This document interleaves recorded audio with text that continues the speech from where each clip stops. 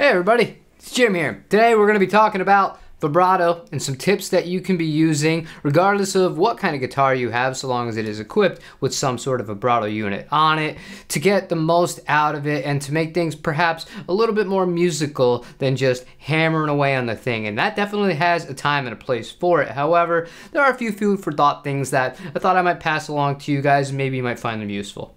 Now, I understand if what I'm about to say comes off as a little too zen-like for some people, but I really do believe it's true. The first key to really mastering the vibrato is fully understanding and developing the muscle memory for where and how hard you have to press down on the arm or pull up if you're going in the other direction to achieve the notes that you want to go for. You're not just aimlessly pushing down or aimlessly pushing up. So the exercise that we're going to be using here is really straightforward, but it's really obvious if you're getting it right or not. I'm going to be playing a G sharp major on only one string of the guitar, the E string. We're going to loop it with the looper, and then we're going to try and play back starting on the A, and we're going to bend down to it, and that'll give me an idea of how much tension is needed.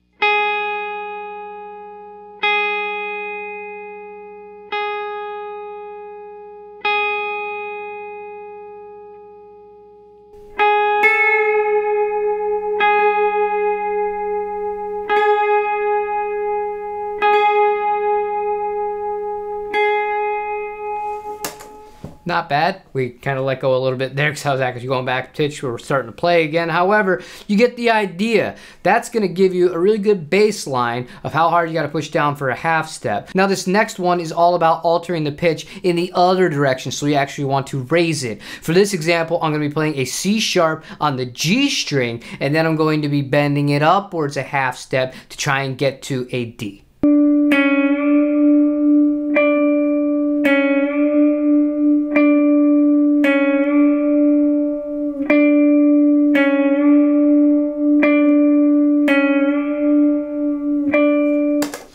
Now, this is all really important stuff because it's going to be able to keep you in the sway zone where you're not going so far out of pitch that when you return back, it doesn't sound foreign. So I definitely think it is worth your time to invest the practice into developing the muscle memory, as well as kind of training your ears along the way so that you do land closer to whatever semitone you are trying to get to and to keep things as musical as possible.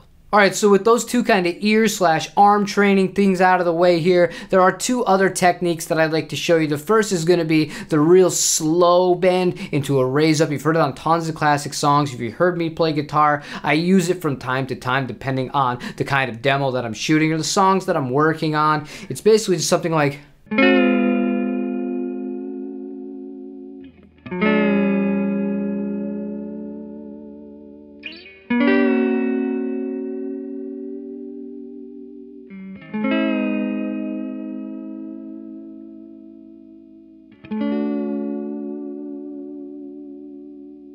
Now, the key to this is to use a good amount of pressure, but maintain it, and then very gradually release the arm itself while you are picking, and that is what creates that effect.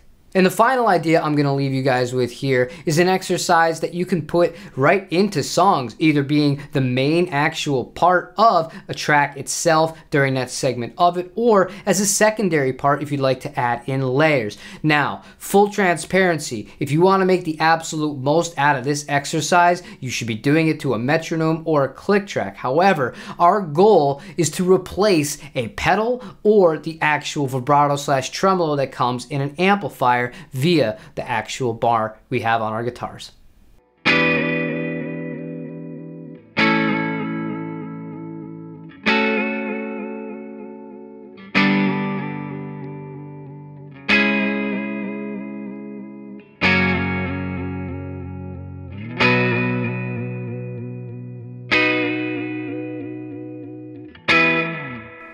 So that's also a really cool exercise because it kind of gives you that natural vibrato slash tremolo that you might associate with a pedal or a tube-driven amplifier that has that equipped in it, along with a spring reverb. And guitars like this and sounds like that are super cool. And when you can get away with not dancing so much or even just doing it manually, kind of provides more of a human feeling to it. And that's what makes it interesting. It doesn't sound pitch perfect every single time, maybe not, but it adds a little bit of life to the effect. Now, all the techniques that we went over in today's video can absolutely be learned, can absolutely be implemented no matter what your style of music is. You don't need to be flying and using dive bombs and doing all sorts of stuff, or playing really aggressive surf to add in a little bit of subtle bar movement and add a lot of character to your compositions.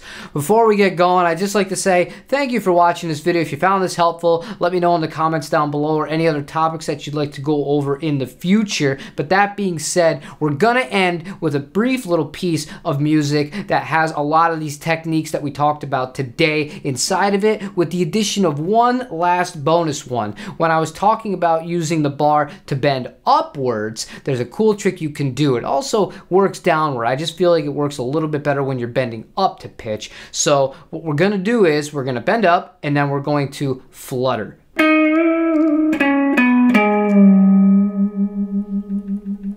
Something like that. But thank you for watching. I'll see you on the next video, and let me know how you're doing in the comments down below. Take it easy, everybody.